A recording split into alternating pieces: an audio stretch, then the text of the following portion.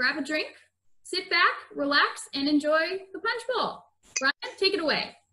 Thank you, everybody, for joining us for this Punch Bowl #1. Like Hannah said, it's just like a Super Bowl, except for there's no sports and it's all drinks. And everybody you see in front of you has been training for this for years. My name is Bryan Cushing. I am the program director at Locust Grove. It's an exciting place to be. If you haven't been to Locust Grove, we were the last home of General George Rogers Clark during the last 9 years of his life.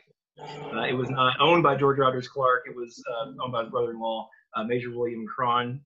They started building around 1792, completed around 1795. We did uncover evidence at the Filson Historical Club, or the Historical Society of a distillery at Locust Grove. And so that's kind of what's led to this conversation. William Cron, the owner of Locust Grove, was a part of a still purchase, a 66-gallon still, with his brother-in-law, Owen Gwathney. And it wasn't really a huge surprise because we already knew that he had a mill and that he had orchards. And we'll get a little bit more into the into why that is, why that wasn't a surprise, probably as this conversation moves forward. So just a reminder to please ask questions through the chat or email. And as this conversation wraps up, Hannah is going to send those to me. And so I'll start to distribute those to our panelists. So please keep your microphones muted. And the idea for the Punch Bowl is kind of the kickoff for our Odyssey project. And I'm really going to leave it to Bryan Austin from Colonial Williamsburg to talk more about what the Odyssey project is and kind of what we're hoping for. But what we'll be seeing here today in the Punch Bowl is we've just got, this was the dream team I wanted to get together for this. And we'll just be looking at distilling in the east and distilling as it moved west. What was the same? What changed? How that was? And we've got a good crew here, so this hour and a half is not going to seem like much at all. And with that, I am going to pass it over to Bryan Austin at Colonial Williamsburg. Thanks, Bryan. Welcome, everybody. I'm so happy to see, to be around people in this uncertain time. But it's a wonderful time. It's a wonderful time to reevaluate how we as cultural institutions and people who love cultural institutions can come together in a time where we can all be neighbors. So for myself, I play James Madison at Colonial Williamsburg. For those who aren't familiar with Colonial Williamsburg, we're a living history museum that has about 94 years of experience trying to reawaken the past.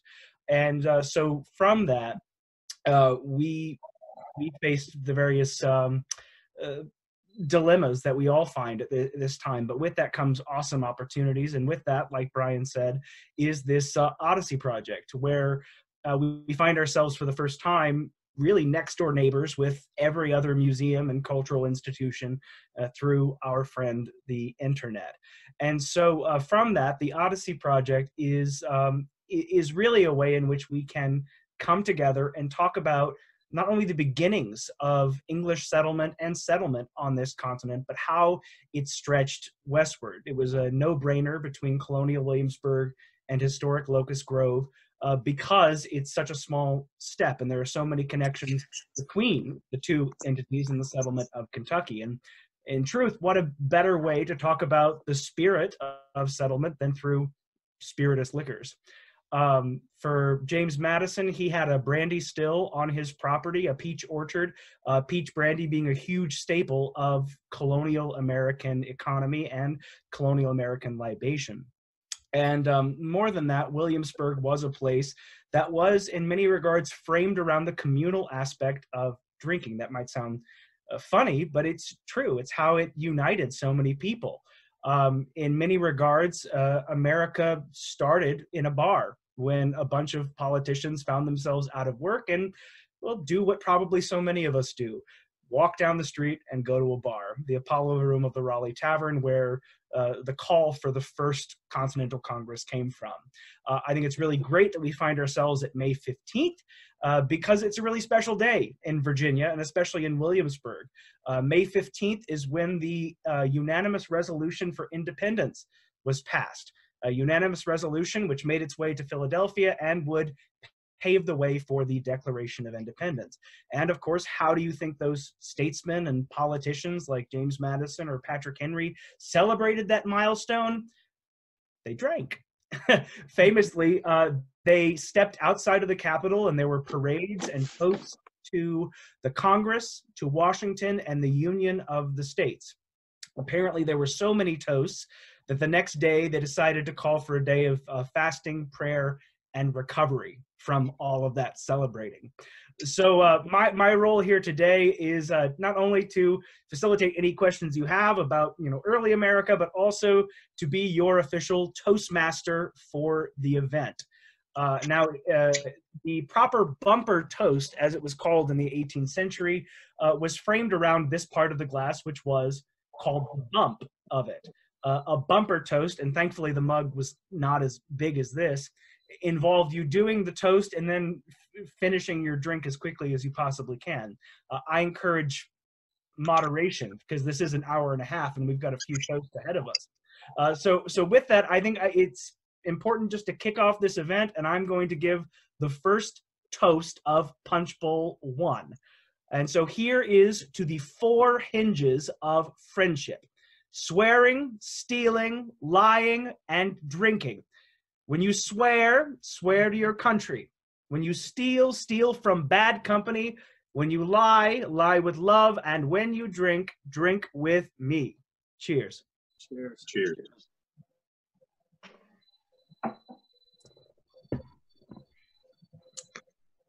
So thank you so much, Bryan. We're going to be hearing from Bryan again, Bryan Austin, 2 more times this evening with more toasts.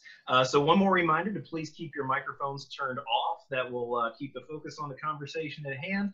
And again, you can put your questions in the chat or in an email, and then Hannah's going to get those to me at the end, and we'll go over them. So without further ado, let's meet our panelists. First up, we've got Steve Bashore at Mount Vernon, and I do want to say one word about Steve. He was very generous when we were starting our distillery project at Locust Grove. He had me and one of our distillery committee members, Melissa Alexander, out to Mount Vernon, just let us work with him for a few days, and that really established a cornerstone of our understanding of the process.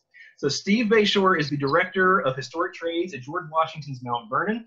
In this position, he oversees the interpretation, operations, and maintenance of Washington's distillery and grist mill, as well as the Pioneer Farm and blacksmith shop. Steve is a traditional miller and distiller by trade and has been operating, interpreting, and repairing historic water mills for 26 years.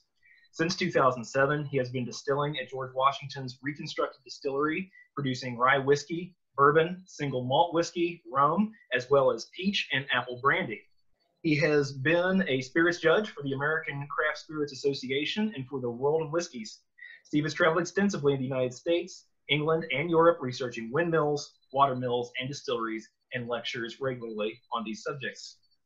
Aaron Hollis from West Overton Village. West Overton, I really wanted to have involved with this because they were working on their distillery project about the same time as we were working on our distillery project at Locust Grove. And so at least one staff person and one board member from West Overton came to visit us at Locust Grove. And so when we started talking about this east-west, I really wanted to have that Pennsylvania rye kind of element in this discussion. So Aaron Hollis is the Director of Education at West Overton Village and Museums in Scottsdale, Pennsylvania. He began working as a docent at the museum 8 years ago, but became Director of Education after earning an MA in Public History in 2018. Although long associated with whiskey history, it is only within the last few years that West Overton has begun to embrace its distilling roots, and Aaron is overseeing the research and programming to make that possible. As a southwestern Pennsylvania native, a region once dotted with rye whiskey distilleries, Aaron is partial to rye. Outside of work, he enjoys walking his dog Wicket, yes, the Ewok, vintage photography, and traveling. And last but not least, we have Alan Bishop, also has been very generous to the Locust Grove Distillery Project. He popped up at our opening, we kept in touch, and he has helped us out every step of the way. He joins us down there for mashing, has helped us work out our recipes. He had me up to French Lick to work with him for a few days, laid some serious science on me that I'm still trying to pick apart. So we're very happy to have Alan here with us. Alan Bishop is a self-taught distiller and historian of Southern Indiana's deep distilling heritage. Alan grew up alongside generations of tobacco farmers and legal and illicit distillers. Alan began his own education in earnest at the age of 15 on the pot still he built with the help of his father and grandfather. Despite his family's background and having been exposed to the art from an incredibly young age, his father and grandfather refused to teach Alan how to distill, preferring that he figure it out on his own. By his mid-20s, Alan had pursued home distillation as far as he could. The time came to take the next step. Alan was hired at Copper and Kings, where he oversaw the production of Chenin Blanc, Colombard, and Muscat grapes, as well as apple brandy, absinthe, and the blending of products for bottling. After 2 years at Copper and Kings, Alan got the call to come to what he refers to as the right side of the river to join the team at Spirits of French Lick. Alan is head alchemist at Spirits of French Lick in West Baden, Indiana. His focus as master distiller is on using historic Hoosier methods of distilling in a modern facility. This includes propagating his own yeast strains, using alternative grain types, unique barrel maturation, and low entry proof with no chill filtration. From these methods, their Lee W. Sinclair 4-grain was born. Alan considers it an honor to have been invited to participate in the Mount Vernon distilling program, and he frequently volunteers at the historic Locust Grove Farm Distillery. Currently, Alan is working with the Indiana DNR to reestablish the historic distillery at Spring Mill State Park in Lawrence County, Indiana. The goal is to turn it into a working educational distillery. So those are our panelists. One more reminder to please keep your mics muted, and we will commence the conversation with gentlemen talking about what we're drinking today. And what I've got here actually is I've got Cassius Clay bourbon. This was a generous gift from a Locust Grove volunteer who popped up at my place on New Year's Eve, Catherine Stevenson. And the reason why I chose Cassius Clay for today is that he and Robert Wycliffe fought a duel at Locust Grove in 1841. And when that happened, the owner of Locust Grove at the time, John Tronce, took them down to the mill to fight the duel. Not the old mill, not the broken down mill, not the place where the mill used to be, but the mill. And so Alan and I have just kind of started a conversation of the likelihood of the still maybe actually still, the still was purchased in 1808, maybe still operating there in the early 1840s. So that's just the very beginning of the conversation. And whoever would like to jump in next, gentlemen, what are you drinking? So I'm a true Hoosier at heart, and might be a little egotistical, but I'm drinking my own product tonight. Southern Indiana in particular, was the center for apple brandy production for about 60 years in the United States and most of the world. So we are in a region made up of 6 counties, which was once called the Black Forest of Southern Indiana, that was filled with 155 legal operating apple brandy distilleries. And we are the first distillery in over 100 years to make a true Hoosier-style apple brandy. So this is the Old Clifty Hoosier apple brandy. It's actually a picture of the Old Clifty Mill and Distillery just north of Campbellsburg, Indiana, that closed down somewhere in around 1901 or so, and was making about 22,000 gallons of apple brandy the hard way for years and years and years. So pretty good stuff. And I pulled out a bottle of one of our special collaboration whiskeys that we did in 2012. This is the George Washington Distillers Reserve Single Malt. And this was probably the most special project we did. We had Bill Lumsden from Glenmore and G, Andy Kent from Cardew, and John Campbell from Lefroy, along with Dave Pickerel. And we did a very small number of bottles to raise money for Mount Vernon. And I'm lucky to have a couple of them. But that was a great project, and that the Scottish connection we can talk about later too. Of course, the 18th century in America, the role of the Scots, but at Mount Vernon in particular, the farm manager whose idea the distillery was a Scottish gentleman named James Anderson. So if you think about Scottish influence on America, it's quite deep in the 18th century, and I think that's something we could maybe bounce around a little bit. Mm-hmm. Yeah, being from Pennsylvania, I of course am drinking some rye. So I have here some Dad's Hat. Mm-hmm. And Dad's Hat is a rye this is 80% rye, 20% malted barley, so it's pretty close to the old Monongahela style of rye. And Herman Mihalik there at Dad's Hat, he's been a supporter of ours at the museum for a number of years in our ongoing efforts to open and maintain an educational distillery. And Herman's from this area, a county where in 1900 there were 12 distilleries all producing rye whiskey, and among them is the largest rye whiskey distillery in the world. So a huge industry that Herman has researched and is familiar with. So his product is very reminiscent of the Monongahela style. Well, thank you, gentlemen.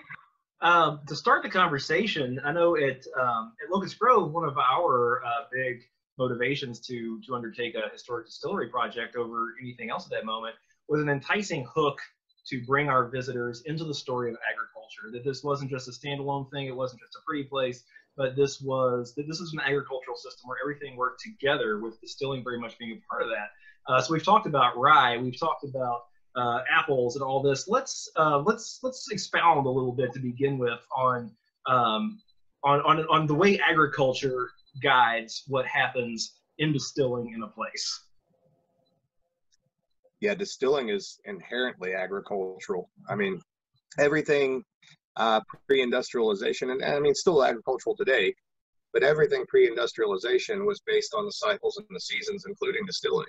And a still, for most settlers, most of the peasant class from Europe, in fact, you know, it was not necessarily, in some ways it was a luxury, but in a lot of ways it was just another piece of farm equipment.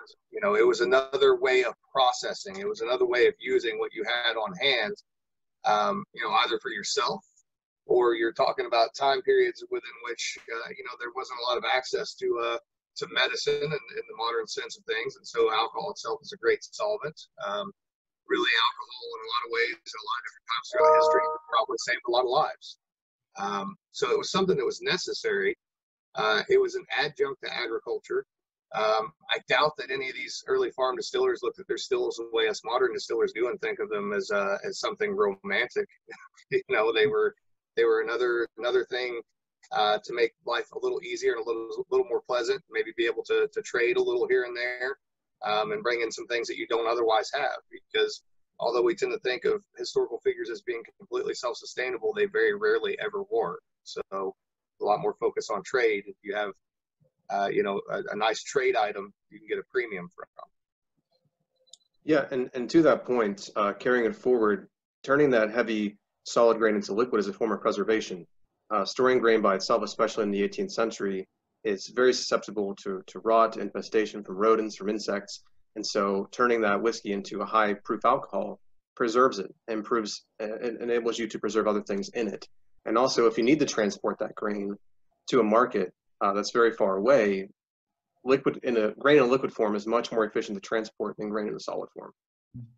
That's one point I think we try to bring up at Locust Grove a lot, is that when people see a home place in Kentucky, they want to jump to the kind of self-sufficient narrative, the stereotypical kind of pioneer narrative. But in William Cron's case at Locust Grove, he had his mill, and so he was certainly distilling grain and fruit. But we know from his purchase records that he wasn't necessarily, we don't know how much, if any of that, was making it to his table, because he was still buying Madeira and rum.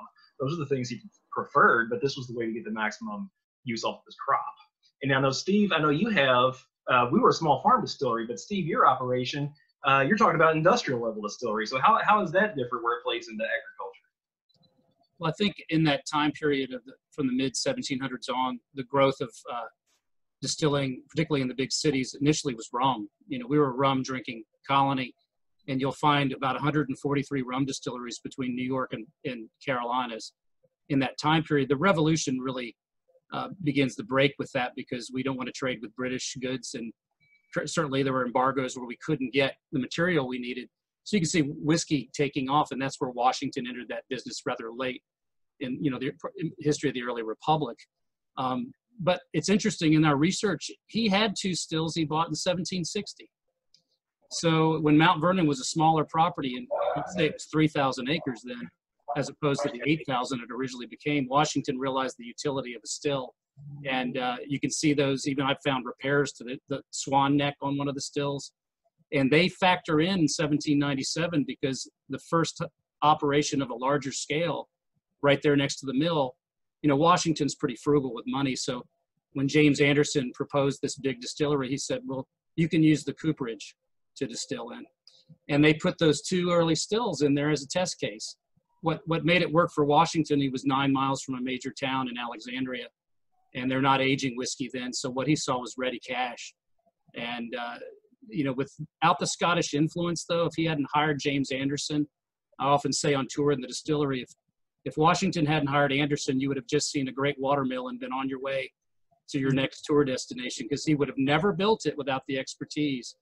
But because of having 8,000 acres, having the good market nearby, it being unaged, Washington realized he could go more industrial. And I think that's happening up and down the eastern seaboard. And that age-old battle begins between the farm distillers and the men in the big cities that Hamilton factored into in his plan for taxation. But I've found records in Scotland in the 18th century that was going on there. You know, people want to consolidate, and so they're thinking, how do we get these farm guys out of this and get this into the city? It's one of those battles that's woven through the story of history. What's great in this country is liberty was so strong, people got to, you know, there was both going on. But I think for Washington, I think he was hesitant about it. You can read in his writings, but with the potential for cash flow, you know, and Anderson's expertise, that's what made it work. And Alan, help me out here. What was the name of the industrial distillery they tried to start in Louisville around 1817 and failed? That was the Hope Distillery. That Yeah. was it was a massive steam boiler distillery, really early for its time. Late 18 teens, I think. Maybe a little earlier than that. It might have been 1808. I can't remember each. I think it was like 1816, 1817. That's what I was thinking. Yeah. Massive pot stills, you know, 1,000-gallon pot still apparently had no problem producing, but didn't make very good quality product, and it kind of died off. And of course, at that time, though, you're still dealing with, and this ties back in your agriculture thing too, Brian. Here on the western side, you know, at that time, you're still dealing with a lot of undeveloped territory, and agriculturally speaking, a lot of the mills here, particularly in Kentucky and Indiana, Ohio, they set up distilleries as farm processing services. You know, nobody was trading money here really at that time. They were, you know, farmers were bringing their corn in, having it milled and trading on shares. And when you traded those shares, you know, the mill would keep a certain percentage of the corn, which they don't really need, so they're going to turn it into liquor. But the other thing that happens is when you get your shares back, you can have it back as cornbread or as cornmeal, or you can have it back as corn whiskey, your choice. And I think even if you had a big family, you'd have a hard time going through a couple bushels of cornmeal in a year. So you can imagine how much whiskey was rolling out of some of those little farm distilleries for the mills.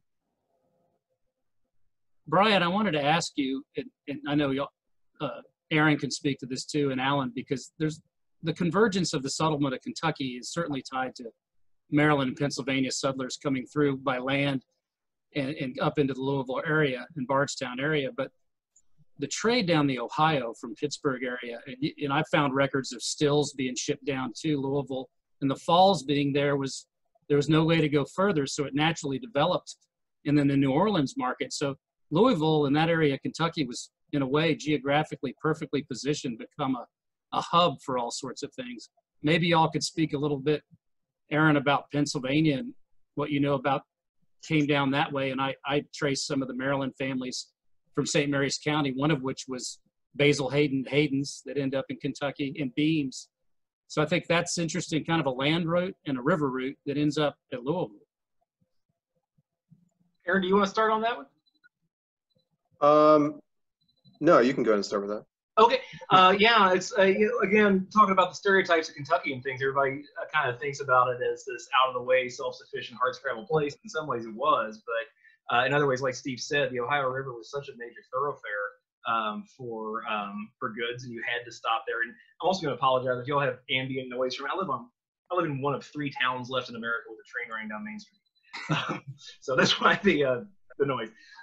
But yeah, we were at one point, it was the westernmost port of call before, you know, we had ready access to New Orleans, and that was a whole set of scandals in the early 19th century. But in Louisville, in the early 19th century, you could pretty much have whatever you wanted if you had the money to get it. And if you look at the interior of Locust Grove, the main house, you see that it's decorated with all imported paint and wallpaper and things like that. So it's like, in one way, yes, we were the most western part of the United States, but also all that traffic, especially the days before the steamship, when you were coming down on flatboats and it was a one-way trip until you went back around, it all did have to start there. And then once New Orleans did become more of a factor, once we did have access to go to the Mississippi and ship things downriver, then yeah, it became very, that kind of cycle that you're talking about, coming from east to west down to the deep south. Yeah, became a pretty made Louisville a pretty good hub for that kind of thing. Of course, we see bourbon kind of being born out of that process. That river was really, you know, the highway of its time, and for Indiana, it was crucial as well as Kentucky. You know, the connection to Pennsylvania for southern Indiana is very big. Most of the settlers that ended up in the region that we call the Black Forest of southern Indiana, Orange, Washington, Lawrence, Crawford, Harrison, and Perry County, were German settlers from Pennsylvania. A lot of the early stills that were brought into the territory were brought down the river. And in fact, off of the bank of Madison, Indiana, for a period of about 30 years, from the late 1700s into the 1800s, there was a store that was a flatboat that was literally anchored off the bank. And the only thing they sold was distillation equipment to settlers coming into Indiana. Louisville being a hub, because of the Falls of the Ohio, as Steve mentioned, before the locks went on the Falls of the Ohio, you really couldn't get around the Falls of the Ohio unless you were on the Kentucky side. And so this is something I always point out. I love Kentucky and I love Kentucky bourbon, but all the surrounding states also had limestone water and root corn. And so we know that a lot of bourbon came out of Maysville, Kentucky, or Louisville, Kentucky a little later on, Shippingport, etc. But a lot of that may have actually come from southern Ohio and southern Indiana as well, because we couldn't ship down the Ohio River from our side. We had to actually cross the river over to the Kentucky side with our barrels in order to even get them down the river. So just kind of an interesting aside there. But yeah, that river and the connection for us in southern Indiana, like I said, back to Pennsylvania, that really built everything for us. So yeah, and in Pennsylvania, I think with the whiskey insurrection that there's this belief that all of the distillers ran away to places like Kentucky because it was much more remote and more of a frontier, so tax collectors couldn't find. But a lot of distillers did stay in Pennsylvania, and people moved from the east into Pennsylvania even in the mid-19th century. Like, of course, the Oberholtz doing so in 1803, but the likes of John and Henry Large, John Gibson, Philip Hamburger, Sam Thompson, Samuel Dillinger, distillers of Western Pennsylvania who came from places like Philadelphia and other cities, and instead of moving on further south via the Ohio, they stayed in southwestern Pennsylvania and formed a whiskey industry there using of course rye. And into the mid to late 19th century, those distilleries are still growing and they're still producing rye, and then they start to use the Ohio to ship their own products via those same avenues. Well, I don't want to dominate. I mean, whiskey is a crucial part of this conversation. We definitely need to talk about brandy too, but let's talk a little bit about grain bill. When people come to Locust Grove, they talk to us in the distillery. We always tell them that it hadn't become bourbon yet, but the elements of bourbon were there, and so it was a largely corn whiskey, as opposed to what you're talking about, Aaron, with largely rye whiskey. So what are we looking at factor-wise? I think everybody probably has a little bit to say about this when we're talking about moving west and the evolution of what's being produced in Pennsylvania, where you are, Aaron, and in Virginia, where you are, Steve.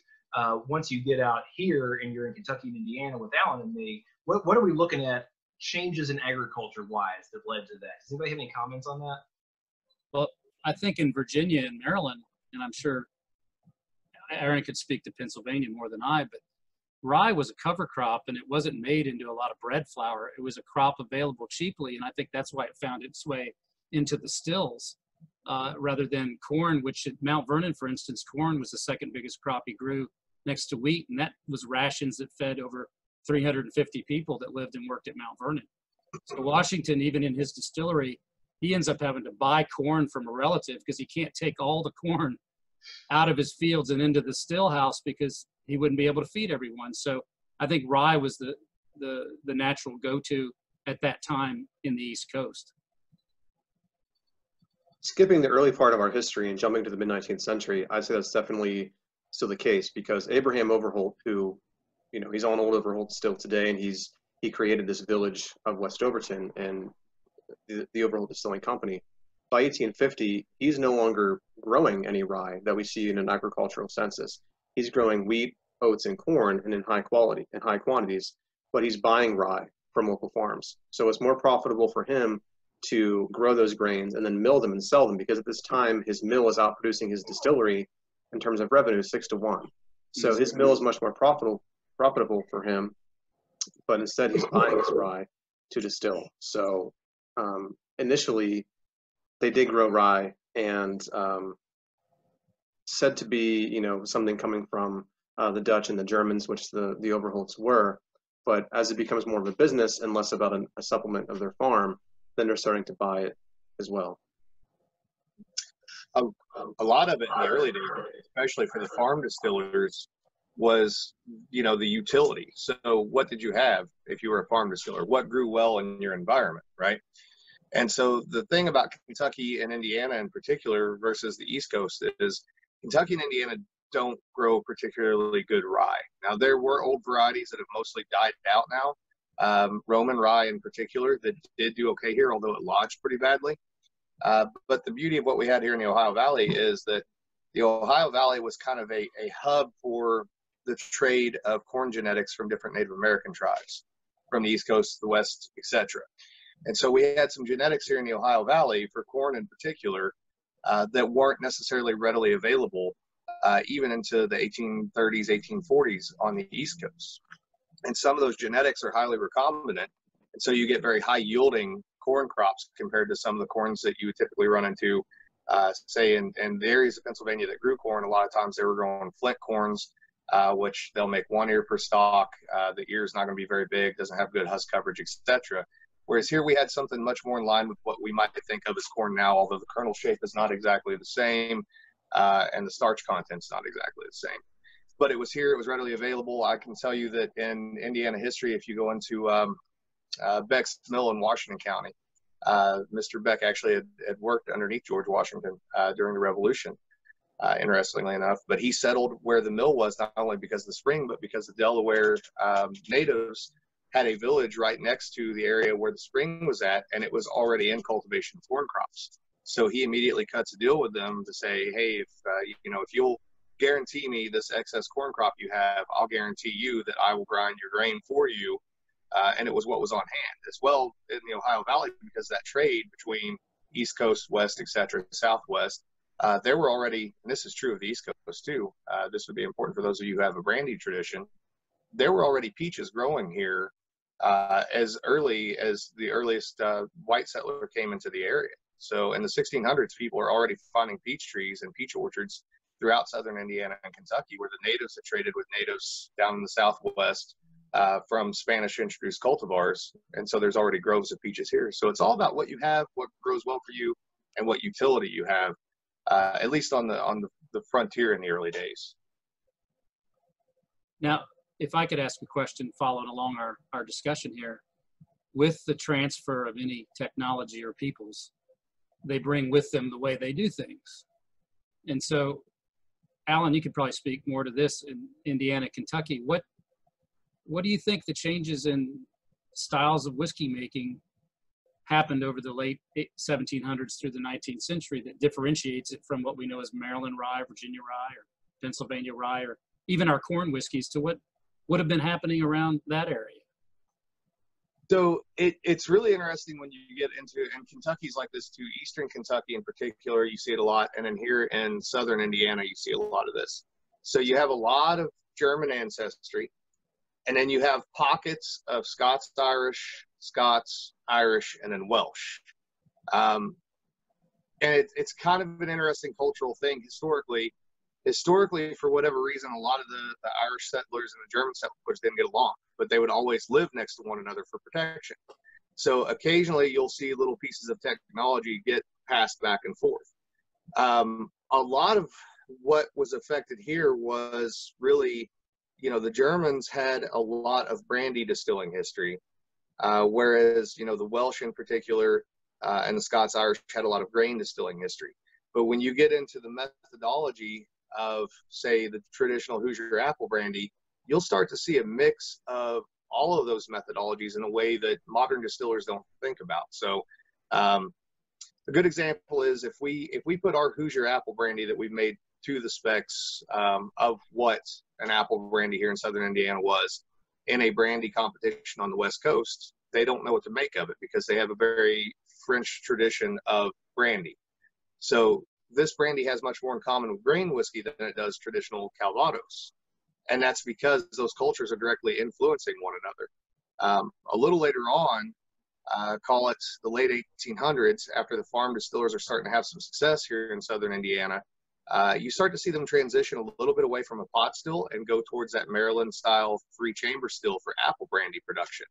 The three-chamber never was hugely popular across the United States, and there are very few bourbon producers using it in Kentucky, but it's an interesting correlation between the Germans in Maryland using the three-chamber for rye whiskey and the Hoosiers here in southern Indiana using the three-chamber for apple brandy. So there's definitely some cultural trade-off for sure. Before we get too far, something that I think everybody's mentioned so far except me that really interests me is oats.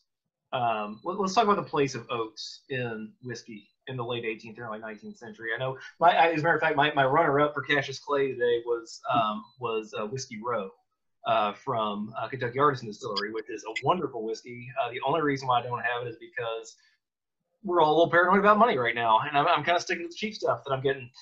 But it's amazing stuff. It's a 4-grain bourbon, which Alan does also, and Kentucky Artisan is helping us out at Locust Grove by taking some of the mashes that we prepare there and actually running them through the process in their R&D department and seeing where we get. But oats is something we've talked a little bit about, and so I think everybody's mentioned it so far. So let's talk a little bit about oats, where that falls and what that does to whiskey, because I don't think a lot of people really think of it these days.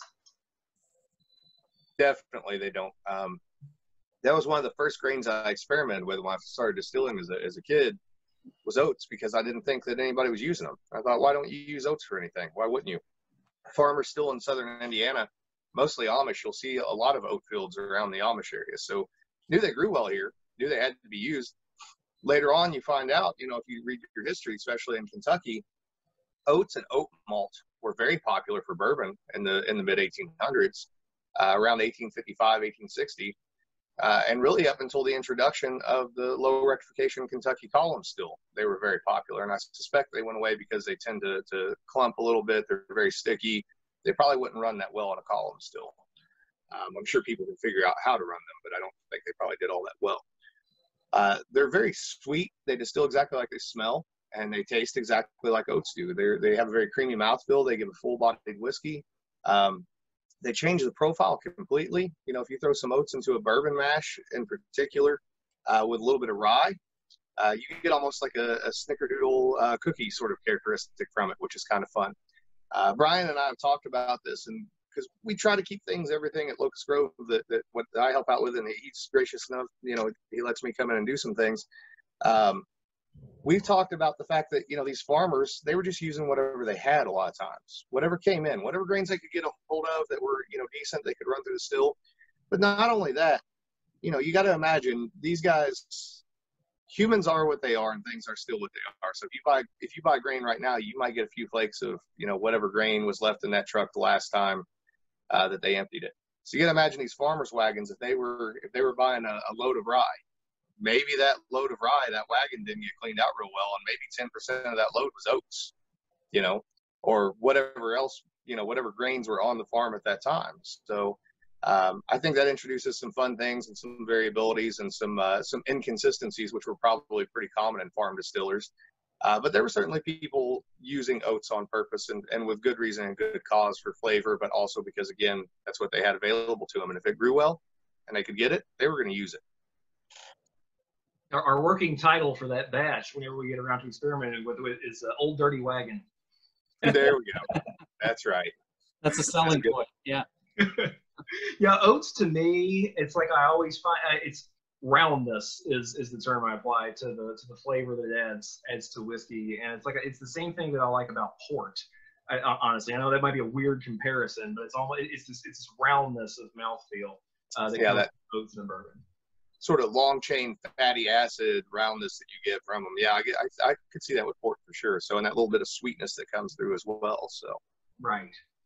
Well, it is time to toss this back to our Toastmaster, Bryan Austin. Let's have another toast as we work through this conversation. I think first and foremost, I should say, I think we need to market a sampler pack at the end of this, because ever since I heard what everybody was drinking, I just got thirstier and thirstier. And I don't know why Bryan hadn't sent us all some of these test batches that went off. It's only gotten worse. I'll send all of you my address, and I'll just quality control everything. Yes, we're very early stages. This is a fascinating conversation, and I'm so grateful for the expertise and the history that's been shared.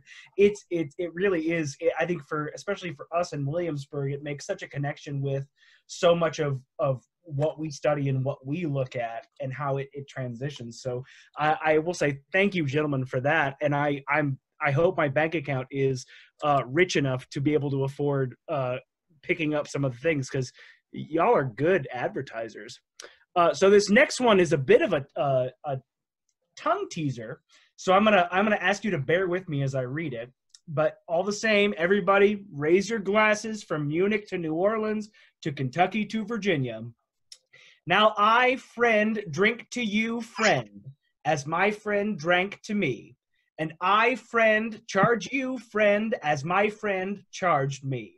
That you, friend, drink to your friend, as my friend drank to me. And the more we drink together, friend, the merrier we will be. Cheers. Cheers. Back to you, Bryan. Thank you, Mr. Austin. So do we want to, not that we need to migrate away from whiskey at all, but is it time to maybe say a few words on brandy? Because I know that's a big aspect of Steve's operation and Alan's operation. It's a really interesting part of American distilling history that I think that we've forgotten a lot of. Could we spend, before we do that, just 2 minutes? Somebody had a question on, no one's mentioned hops in whiskey. Yes. In our early batches at Mount Vernon, working with Dave Pickrell, you know, we had water coming in from a city hookup that we filtered, but Dave said, let's put hops in there as an antibacterial kind of thing. And that was in our early batches. That's what we did. And I've had some hopped whiskey as well. So maybe just a couple words about that over time. And then I think brandy is certainly the next topic to get into. Yeah, I think that's a great topic, Steve, for sure, because that's something that comes up a lot in historic whiskey making, and it depends on the region you're in. Hops were a big thing on the East Coast in adjusting the pH of the whiskey. Of course, they didn't know that that's what they were necessarily adjusting. They just knew that they were souring things, and it kept it from going bad. It was also a huge thing to some extent in Kentucky with maintaining your yeast strain if you're actually going to culture your own yeast that you caught from the environment. Kind of a funny aside, here in southern Indiana, hops were never really used for distilling. They were a huge deal again on the East Coast, especially in New York. New York was really the center of that whole thing. So there was a region here that later became known as the Hop Thompson region in southern Indiana, and I'll get to that momentarily because it's a really funny story. Gentlemen who came here, Mr. Hammersley and then Hugh Hamer of Spring Mill fame. If you've ever been to Spring Mill State Park, Hugh Hamer was the owner of that. He originally worked for a man named James Hammersley, who was from New York at Cave River Valley, the old Clifty distillery that I mentioned earlier. Word that there were 5 distilleries in this little district got back to New York, which is where they were from. A gentleman named Joel Calkins decided that he was going to get rich because of the number of distilleries that were in southern Indiana. So he sold all of his farmland in New York, traded it off for hops, traveled to southern Indiana, got to southern Indiana, got to the Campbellsburg region where Cave River Valley is now, and found out that none of the distillers used hops, and he lost everything that he had. A little while later on in history, about the 1880s, because that story got bandied about so much, the school district in that area became known as the Hop District. A little later, it was tied together with another district called the Thompson District, so it was the Hop Thompson School District. And to this day, there exists a Hop Thompson Cemetery, which is where most of the distillers from Cave River Valley are ironically buried at. So, Interesting. Well, we learned about hops from you, Steve. Yeah, that's right. Yeah, and it turned out that our gardener, Sarah, who is, if you ever get a chance to talk to her, she's one of the most studied, she's very shy, but she knows more about farming in this region, the late 18th, early 19th century, than anybody I've ever known. But it turned out there was a nice hop vine just down the way from the distillery, and it wasn't really being used for anything, so we started harvesting those hops to dry and use in the mash water when we remember them. So that's awesome. Aaron, Use them a couple times, and it really adjusts the pH quite a bit. Yeah, to that, I'll add that I have nothing to add because there's no evidence of Monongahela rye distillers that I've seen ever using hops, nor oats for that matter. But looking at ledgers from the family company and other sources, I've never seen any of these local distilleries using hops. Aaron, what was the corn content that you guys were using in Pennsylvania? We're so corn heavy. How does that look in Pennsylvania? 0, no corn whatsoever. Yeah. So typical Monongahela rye is almost all rye, but then malted barley, sometimes at a ratio of 4-to-1, sometimes like 80-20. So that was the mash bill. No corn at all. Gotcha. I've got before you jump on to the brandy part of this, I have a question for Aaron and Steve in particular that I'm very curious of as a distiller. So Monongahela being a style, Maryland being a style, obviously Kentucky nowadays has its own style, MGP kind of has its own style. Steve, do you have are there other, because I know that, the George Washington distillery, it's somewhere around 60-65% corn, even historically. Do you know, is that a traditional thing in Virginia? And Aaron, maybe you can speak to this too from your readings. Is that, I mean, how did that kind of become a thing? Does anybody have any sort of insight on how that style was developed? I've been doing a little digging, trying to find out more about Virginia distilling. And so far what I've found is there's no style like you see come out of Maryland that I can identify. I think there was a lot of corn whiskey in Virginia. I mean, that goes back to Berkeley Plantation, 1619. They record distillation there at Berkeley. Berkeley's the William Henry Harrison home plantation. So that's also interesting because that's where taps was first played in 1863. Wow. But it, like everything, there's more digging to do. I have not determined there's a Virginia style. I think James Anderson, the farm manager, he would have been known malt whiskey in Scotland, but being a businessman, he looked around the market and rye was what people wanted. I do know that Washington bought some rye from Maryland to use at the distillery. I just found that out recently. So what I think it speaks to is what you said earlier, is there's all sorts of styles because people were practical back then. You used what you had. And then later you have specific like Monongahela and other styles that really develop for a region. And Aaron, I found newspaper advertisements from Monongahela rye in the 19th century in New Orleans for sale. So that would have been quite a journey for that whiskey. Yeah, I believe that. And to your point about different styles, like if you ask the elitists or the purists about Monongahela rye, there's Monongahela rye and then there's not. And it is like the best rye whiskey there is because, well, it's named geographically, of course, because it's close to the Monongahela River, which goes from West Virginia and sort of snakes its way up into Pittsburgh, where it meets with the Allegheny to form the Ohio. So these distillers that are making this Monongahela rye are either getting their water from the Monongahela River or its tributaries. So they're pretty close to that. And of course, the climate impacts the grain that they're growing, the rye that they're growing for their mash bill. And then by the end of the century, at 1900, they are steam heating their warehouses. So one distiller describes it as an eternal summer, where they keep their warehouses at over 70 degrees all the time. And I've already told you about their mash bill. So high rye, malted barley, nothing else. And then in Maryland, of course, they're mixing in corn. And sorry, I glitched out for a second. A very simplified way to look at it that I kind of think of is in Pennsylvania at the time in the early 19th century, not very much corn is grown. But the further south you go, there's more and more corn. So the more and more corn you're seeing in the whiskey. And I don't know how that plays out in Virginia, but Maryland is a lower rye and a higher corn compared to Monongahela. Maryland was usually a blended product a lot of times by the late 1800s, and then also run on 3 chambers, at least by the 1880s or so, roughly. But that's really the only identifying characteristics of Maryland that I've ever seen. But I wonder if there might be a Scottish connection to that rye content in the George Washington, Steve, because I know in Scotland, in certain areas, certainly in southern Scotland, rye was fairly popular in whiskey at one point in time, malted rye. So I wonder if it's something that Anderson would have stumbled across when he was there.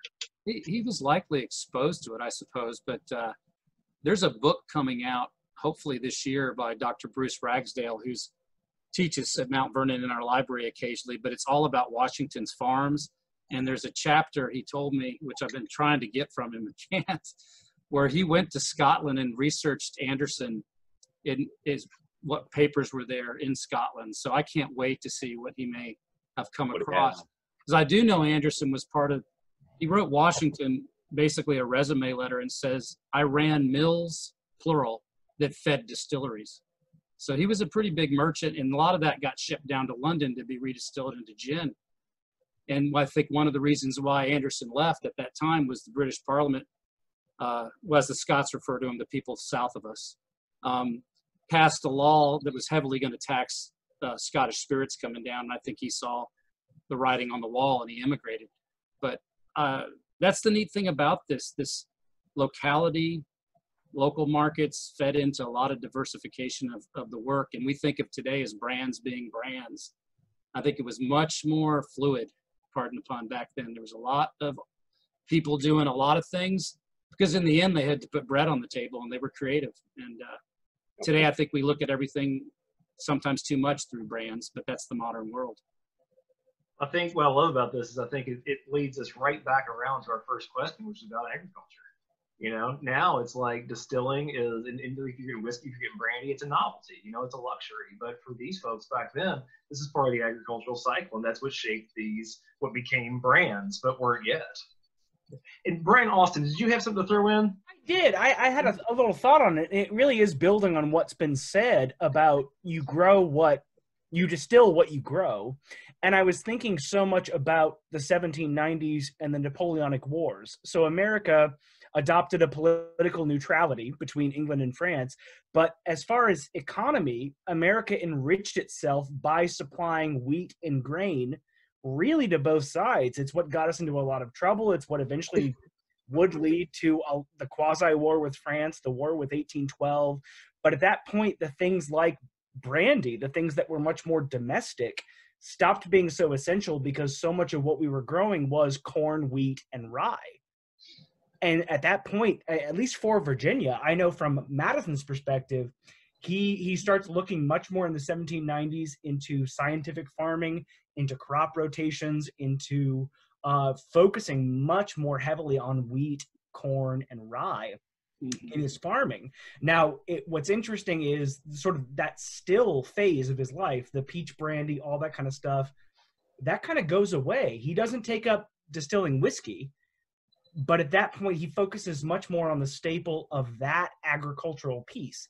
And then that's one Virginia planter amongst many. But at that point, really 1790s is when we start seeing that transition. Again, we see the Whiskey Rebellion. We see that transition from brandy to those various spirits. And I do think it's because so many American farmers are turning towards those staples because those exports are what is enriching America at that point. And so it's so interesting because, sure, distilling is a domestic art, but it's influenced so much by the global economy as to what people are growing, and from there, how to turn those things into the necessities that people depend upon. So, yeah, I just had that thought. It wasn't a scholarly thing. I wish I could source it. But yeah, like that's just something I was thinking about.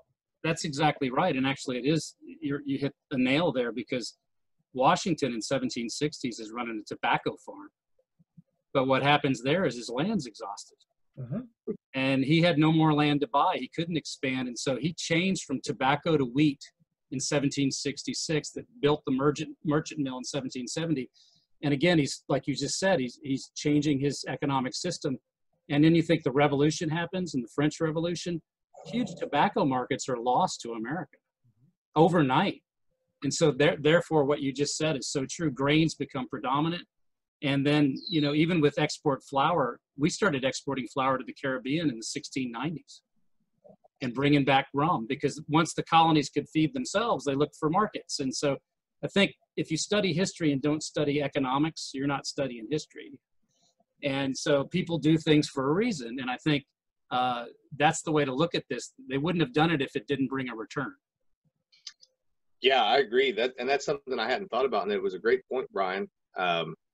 But if you go back and you look at some of the early publications on distilling in the United States, I hadn't really thought about it like that, but from between, say, 1790 and 1810, you'll find some really odd things in some of the old books, like, you know, people were distilling pumpkins or squash or turnips or cabbage or whatever they could get a hold of, whatever they could ferment, you know, and so obviously the market dictates changes, you know, and some of those products, I'm sure, obviously not cabbages or turnips or whatever, but some of them probably had some merit, but economically maybe they weren't feasible at the time. So I think that's a very valid point that I hadn't really considered before.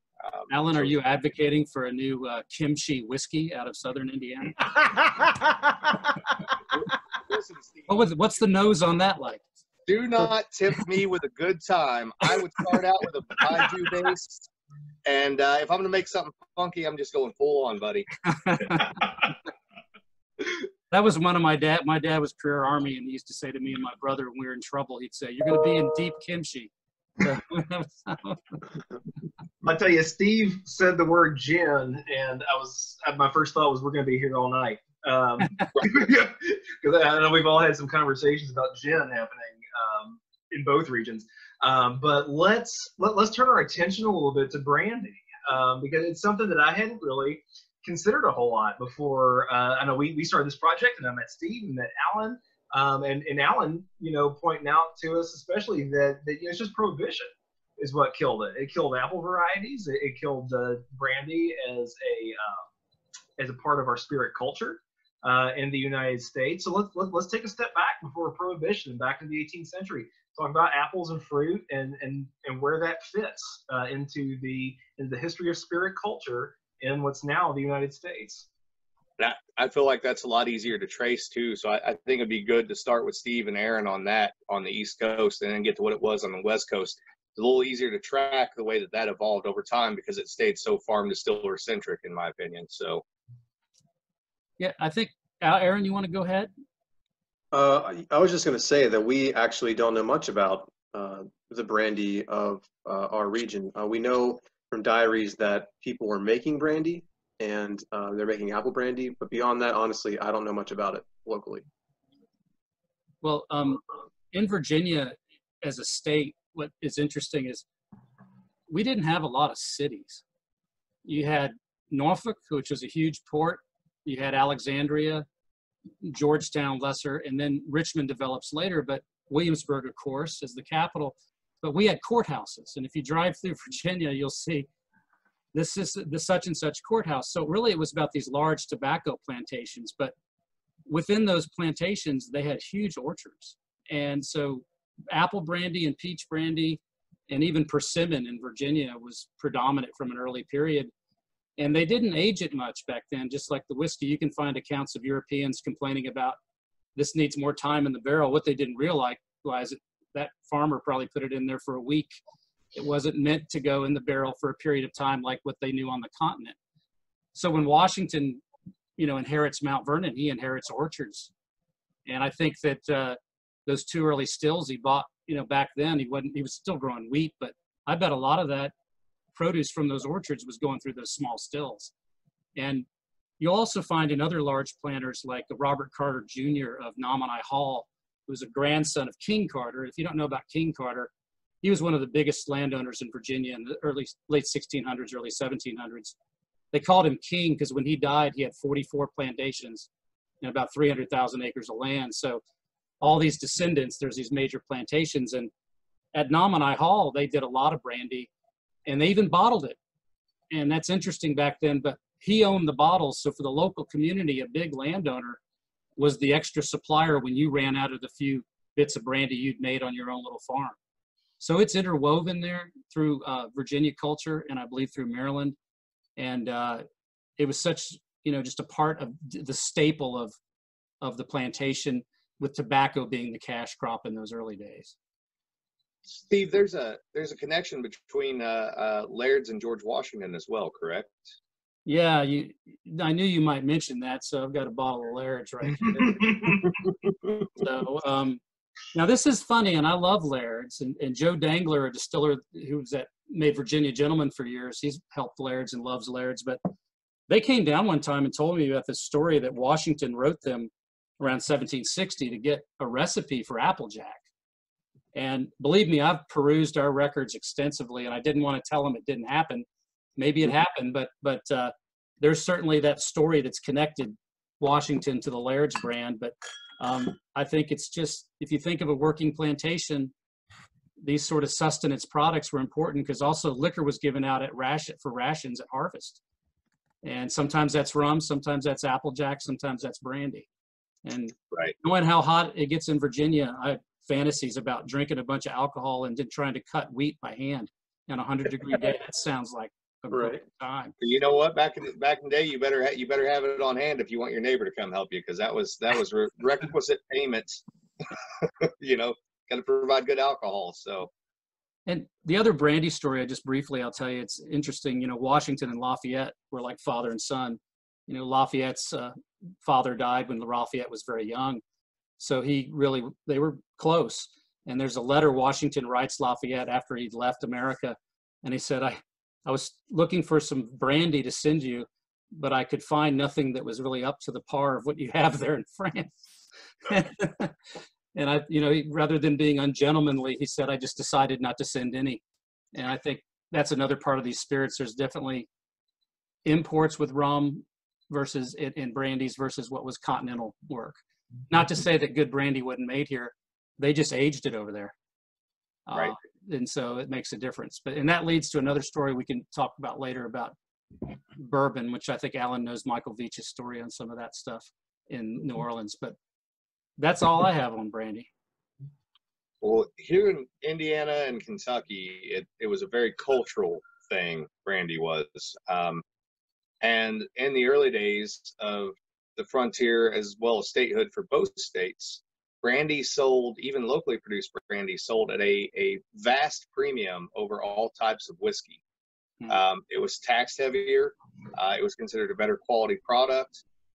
It was very well revered, which if you tell a bourbon lover that nowadays, you might get smacked in the face for saying that, you know. So we always say that that brandy might be, especially apple or peach brandy, might be bourbon's slightly more attractive older sister. So, which will also get you smacked in the face. But the long and short of it is that a lot of the ancestry here in Kentucky and Indiana both is German. And a lot of it comes from originally the Black Forest of Germany.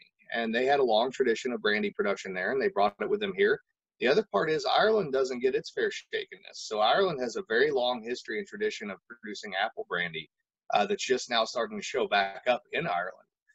And so those cultures combined and came here, and they put it to work. Now, they were very seasonal, obviously, because apples in particular, they don't last very long. So their season was, basically from August until January every year. It was always pot distilled.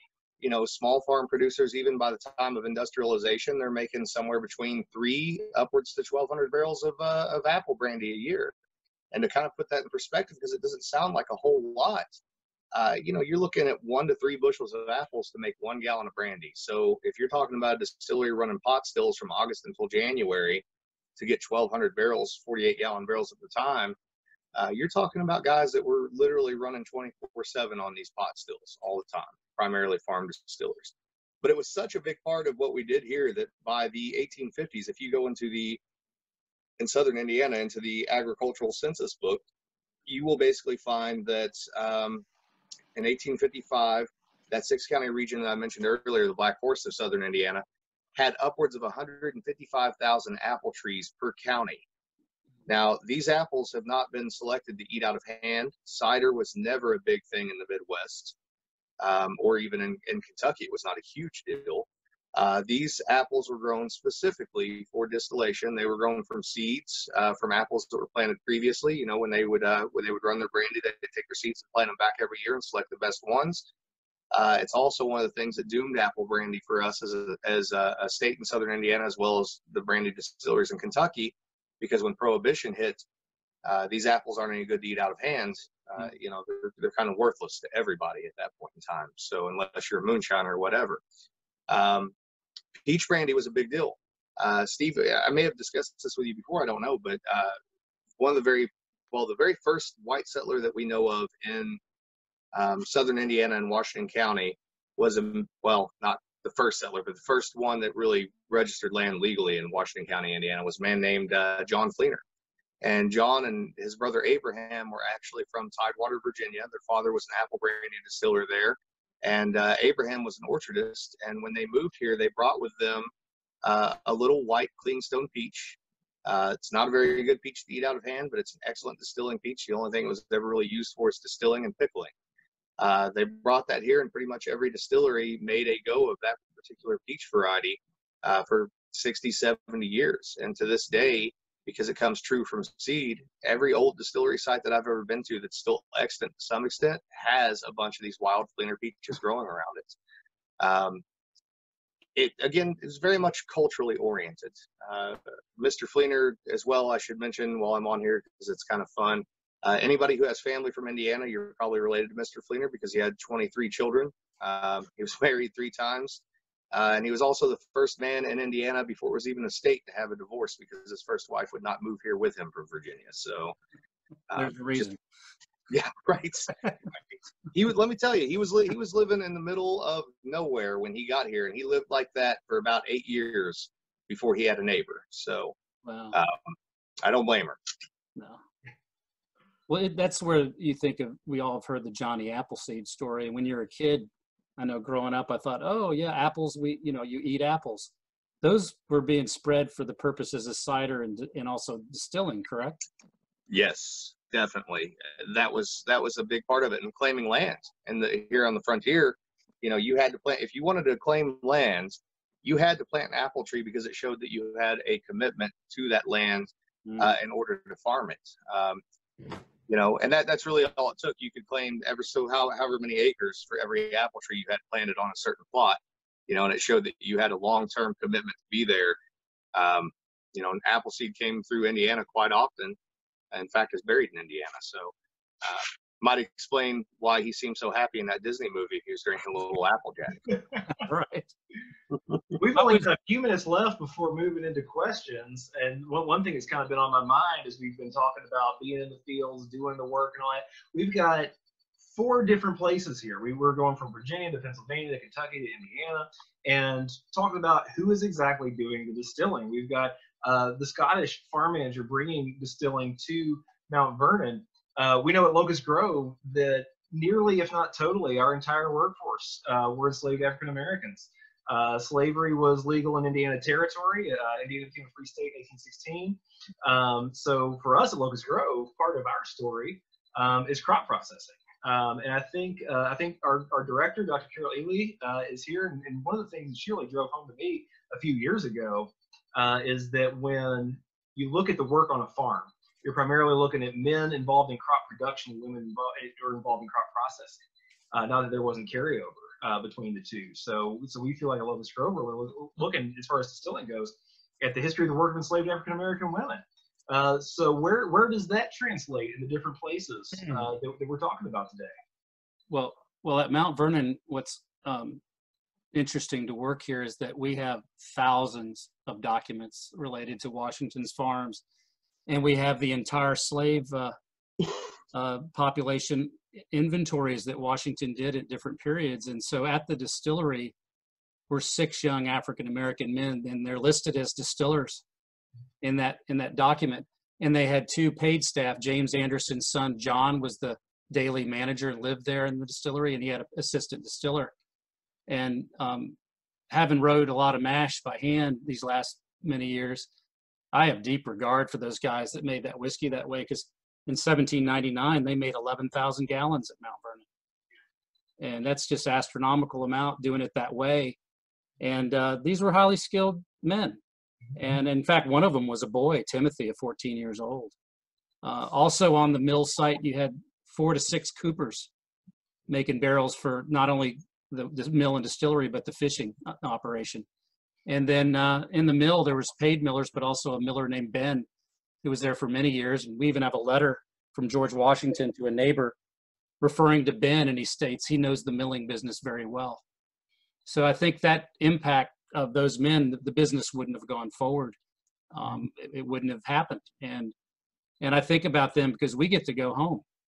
They turned right around the next day to make 11,000 gallons. Like I was in there yesterday running some stills, and we got interrupted during mid production with all that's going on, and I get to go home and clean up, and those guys just started another batch. Right. So I think you will find that throughout these estates, and also into the 19th century, as we know about the nearest green and other stories that are out there, that there's heavily talented people working in this industry to create these unique whiskeys. And again, like I said, in that time period, though, they didn't have the right to leave the property.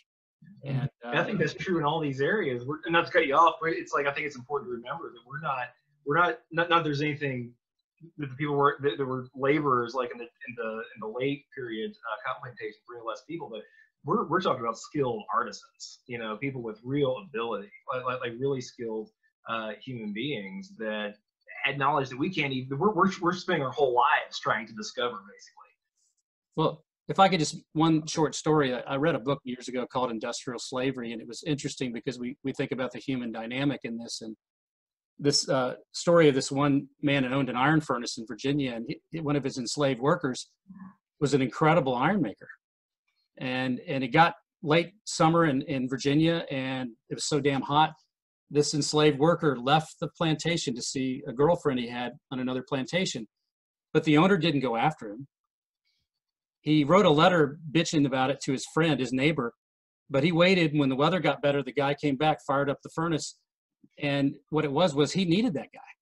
Yeah. And so it got to the point where local people would not rent other slaves to that furnace because these slaves worked there for a few days, but saw how that iron maker was treated. And you're a human being, you go, well, why am I treated that way? And this guy's, well, that guy had a mastery of a subject. So I think when we study this topic, what I like is we can bring the lives of those people alive at Mount Vernon through the various interpretations that we do, not just in the distillery, but on the farm. And you mentioned field work. Most of the people that pushed plows at Mount Vernon were women. And so every place is a little different, but I think that's part of our role. Our mission is to not just tell the great story of George Washington, but the people that lived and worked at Mount Vernon and made it function so that in many ways he was able to operate on that larger public level that he did. And I think I believe in telling, history's history. You tell the whole story. And I think you do that there. Colonial Williamsburg does it well. Everywhere all of us work, it's part of our duty to do so. Yeah, and those slaves were so highly valued, not as people often, obviously, unfortunately, but they had talent. They knew what they were doing. In the Deep South, even the slaves that were distillers, making turpentine and pine spirits, they often the rewards for those escaped slaves were higher than anyone other that you saw because they were so talented. And it wasn't something that you could just teach just anybody. And I'll tell you right now that having been to Mount Vernon, and of course, Bryan and I, we use 53 gallons instead of 120 gallon.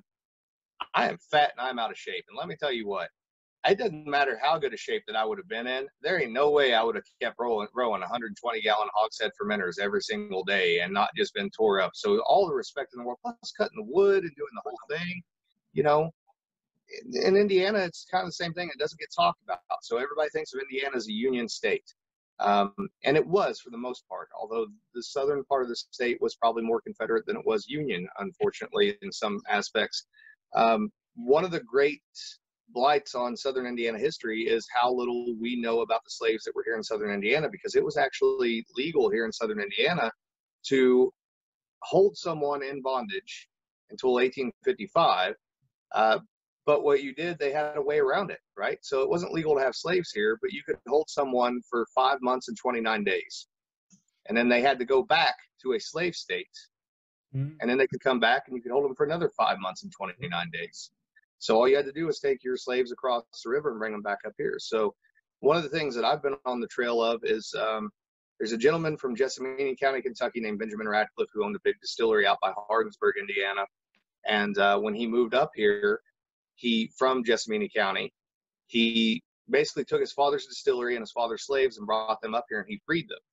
And we know that those slaves worked his distillery. We know that they are buried in the same cemetery that he is, and he's actually buried right next to where they are. But finding any information whatsoever, about those people who had previously been enslaved in Kentucky that he brought up here, is almost impossible. And I'm sure that there were other distillers that came to Southern Indiana that had slaves in whatever state they came from, who they brought up here and used that 5 months and 29 days rule, because who's going to be able to prove that and who's going to check it anyways? And it's not talked about in Hoosier history whatsoever, to their advantage. And I would love to hear those stories or find those stories. And unfortunately, a lot of them are lost. And it's a deep and sad tragedy that we can't find those people's stories. And that's the other thing I'll say about being at Mount Vernon, Steve. That's one of the coolest things that I thought about when I was there working. There was a day when I was there where everybody but me, you, and Sean Stevens had went to lunch. And so you left it up to me and Sean to try to run pretty much all the stills. And I thought, this is cool, for about an hour and a half. And then after about an hour and a half, I was like, how in the hell did 6 people do this all the time, and deal with it, and to walk in their footsteps, and I love George Washington, revere George Washington, but it's almost just as cool to walk in their footsteps and see what they lived through. So. Yeah. Well, gentlemen, let's move into a few questions. As I thought, an hour and a half is going by very fast. So we've got 10 minutes. Aaron had one comment, I know. Oh, yeah, I'm sorry. Let Aaron. It's fine. I didn't want to detract from the conversation about slavery, but in West Overton, we have no evidence, of course, of any enslaved people. And as a matter of fact, everybody who worked in this village over the course of the 19th century until the 1870s, 1880s, were Pennsylvania-born Caucasian folks, white folks. Initially in the early 1800s, Abraham Overholt mans this 2-pot still distillery of 150-gallon capacity. But as it expands over the 19th century, there emerges 3 classes of workers. So the Overholts are managers, and then they have this class of artisans, like the Coopers. And then there's a class of unskilled laborers who work the mill, who work the farm, who work the distillery. And all of these folks rent from the Overholt Company.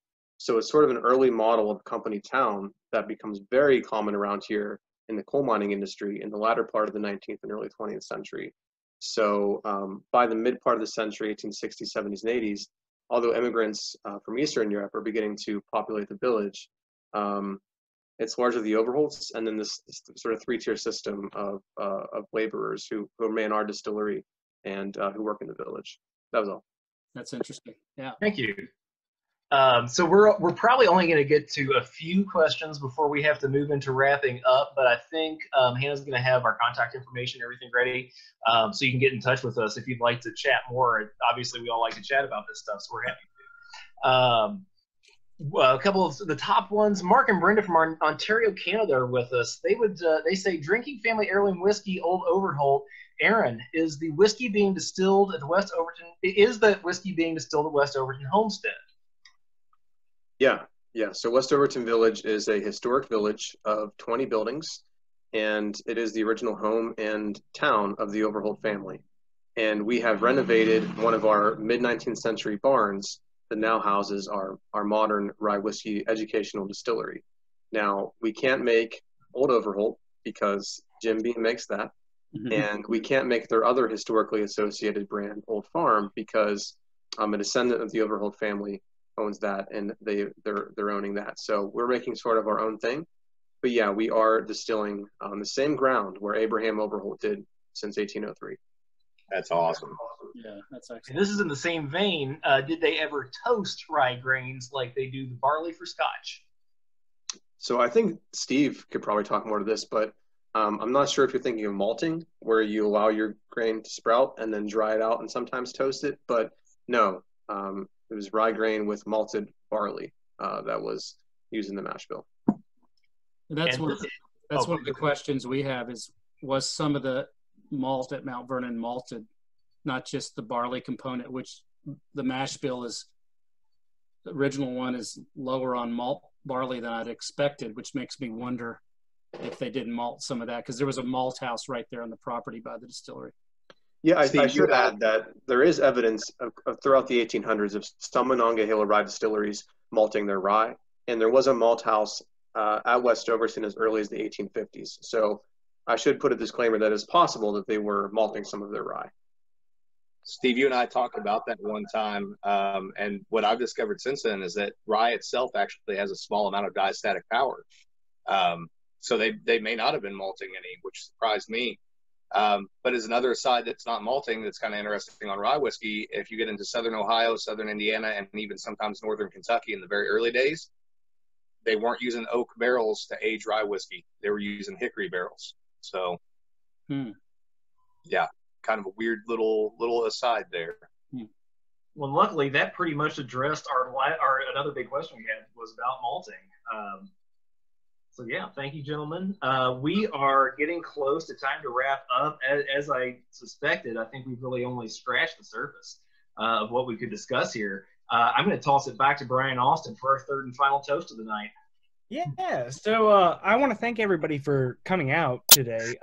You know, I know this is kind of an experiment. It's the first time something like this is happening between, you know, all these institutions, but it's not going to be the last. We're looking forward to other punch bowls with other subjects. And I invite all of you to focus on the Odyssey project, looking forward to other collaborations that we can do. You know, I think something that's great is that this current place that we're at is not going to last forever, but the lessons that we learn from it and how we can collaborate, they can go on.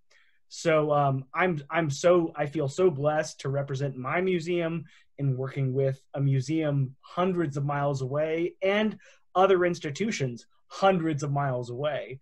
I feel so overwhelmed by everything I've learned over the course of this, and I think I could do it all night. And so I'm so grateful for everybody who participated today to be a part of this first kind of experiment. So this next toast, and I've tried to keep it mostly 18th century or under, sort of a Price is Right kind of thing. I don't want to overbid on our time periods. So this last toast is from Thomas More, and it has to deal with past, present, and future. And I think that, you know, I know today in Virginia, it's the first day we're trying to open up again. Wherever you're from and whatever you're doing, I think it relates all the same. So please raise your glasses, then fill the bowl away with care. Our joy shall always last, our hopes shall brighten our days to come, and memory gild the past. Cheers to all of you. Cheers.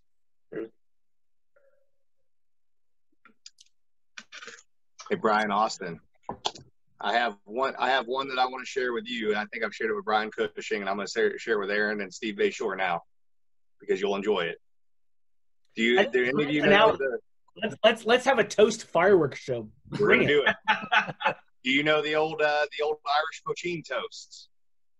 I don't. I'm excited to learn it. It's a good one. So this is for those that wish us well, and those who don't may go to hell.